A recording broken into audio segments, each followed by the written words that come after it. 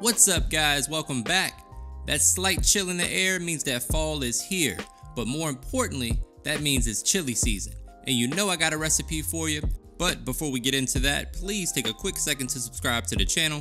Don't forget to hit that bell and enable notifications as well. Alright, enough running my mouth, time to get in the kitchen and make it happen. We're going to start by dicing up 2 bell peppers, 1 red, 1 green, followed by 1 to 2 jalapenos, depending on your heat preference. Now, speaking of heat preference, all of the spice tends to be packed into these seeds, so if you want it to be a little less spicy, like me, I'm kind of a punk, go ahead and remove those seeds from 1 or both of your jalapenos. Totally optional and really depends on how spicy you want your chili.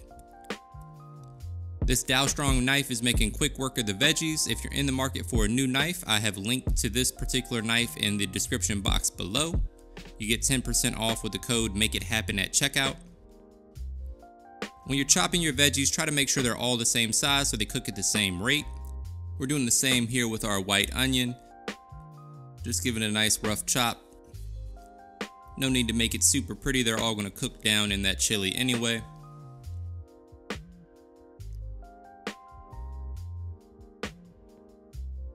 There we go, we have our red bell pepper, our green bell pepper, and our jalapeno pepper, along with that white onion. As always, guys, the specific measurements and ingredients are provided for you in the description box below. We have our Dutch oven nice and hot, going in with some avocado oil and 3 strips of bacon that have already been chopped up. If you're not into pork, you can skip the bacon altogether. Otherwise, you want to render that fat from the bacon that's going to provide the foundation of flavor for the rest of the dish. You just want to slowly cook the bacon so it gives us all that delicious fat to work with and provide some fond at the bottom of the pan that's also going to provide some flavor for this recipe. Once it starts to get crispy, take your slotted spoon and remove the bacon from the pot. We'll add it back in later. And then we're going in with 2 pounds of ground beef. This is 80-20, but 85-15 will work here as well. If there's any excess fat, we will strain that off later. I'm adding some smoked paprika here. Add some nice smoky flavor to the chili, along with some chipotle chili. All of this you can find at any local grocery store. And I'm also going to add in some ancho chili. I enjoy the flavor profile of this blend here, but you know, feel free to tweak it to your personal preference. One of my secret ingredients is cinnamon. I actually learned that from an old lady I used to work with named Miss Eileen. Shout out to you, Miss Eileen. You definitely stepped my chili game up. Adding in some salt, pepper, garlic, and onion powder, followed by a pinch of sazon.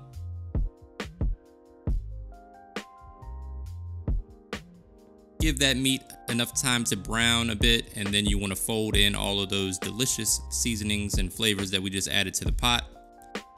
And cook your meat until it's no longer pink. And continue to stir constantly to just work in all of those flavors. All this excess fat, we're going to go ahead and strain that off now. And then we're going to add in our diced veggies. Again, keep stirring constantly. Let those flavors come together and get to know each other. Kind of like we used to do before COVID. Adding in 2 tablespoons of minced garlic and that diced bacon from earlier, along with 1 tablespoon of better than bouillon chicken base. That stuff is amazing, guys. If you haven't tried it yet, I highly recommend it. You can find it in most grocery stores in the chicken broth aisle, or just order it on Amazon if you can't find it. It's good to have in the fridge. Now I'm going down with 1 tablespoon of tomato paste. Work that in as well. I know I always tell you guys to taste as you go, but it's particularly important with chili just because there's so many different ingredients that you're adding. Flavors change over the course of, the cooking time, and it's just important to always taste as you go. There's our best friend Worcestershire sauce, followed by some hot sauce. I'm a Texas Pete guy myself, but feel free to use whatever your favorite hot sauce is for this recipe. And you want to add enough to taste, again, depending on your spice preference.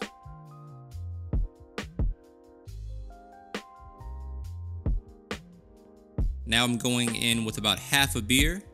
The other half is for me to drink. We use Modelo here because we're trying to stay Corona free. Sorry, Corona. Just kidding. Corona's pretty good. Mix that in, bring it up to a simmer, allow that alcohol from the beer to cook off. Beer, again, is optional. If you're not into beer, you can use chicken stock or beef stock. Going in with 1 can of fire roasted tomatoes. Mix that in.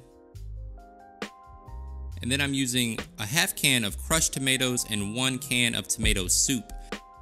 Tomato soup is also another secret ingredient that I use in my chili. Trust me on this one, you want to add it. It's going to add a nice creaminess to your chili. Adding some black beans and some kidney beans. Close your eyes to all my Texas subscribers. I know you guys don't get down with beans in your chili, so please forgive me. I'm from Virginia. Chili is like a big flavor family reunion. You just want everything to kind of come together, have time to really allow those flavors to marry. Then we're going to cover it with our lid and let that simmer for about an hour. Then we're going to come back and check the flavor. I'm adding 2 to 3 tablespoons of brown sugar here, followed by a tablespoon of hot sauce and a little bit more seasoning. This here is a blend of salt, pepper, garlic, and onion powder. Chili is definitely one of those dishes you have to taste and tweak as you go. Adding a little bit more chili powder as well. And some more smoked paprika.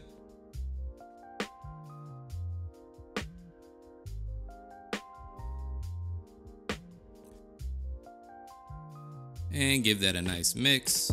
Looking good. Get everything off the side so nothing burns. Nothing like a good bowl of chili.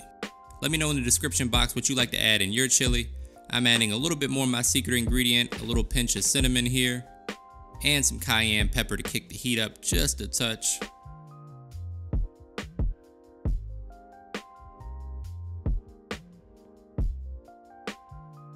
Give that a nice mix.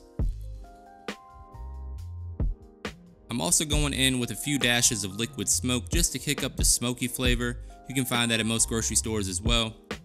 A little bit goes a long way though, so don't get crazy with the liquid smoke.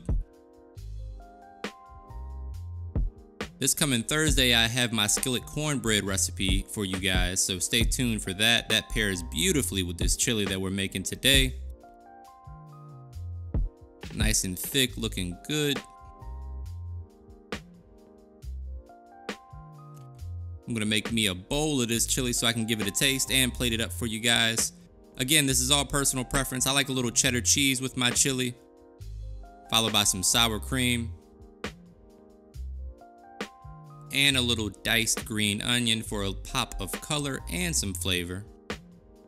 And then that cornbread I told you guys about earlier. Man, that's delicious. You know I gotta get a taste of this. I hope you guys enjoy this recipe as much as I do. I know there's a million ways to make chili. This is just one of my favorite ways to do it. And I know fall is here, so I hope you guys really enjoy. All right, enough talking, Matt. Get in there and give it a taste. First, you gotta mix in that sour cream with everything. Gotta have a bite of that cornbread in the mix. All right, the moment of truth. Damn, that's good chili. All right, guys, that's my chili recipe. I hope you enjoy it. Please subscribe to the channel. Give me a thumbs up. Don't forget to hit that bell and enable notifications. And as always, thank you for your support.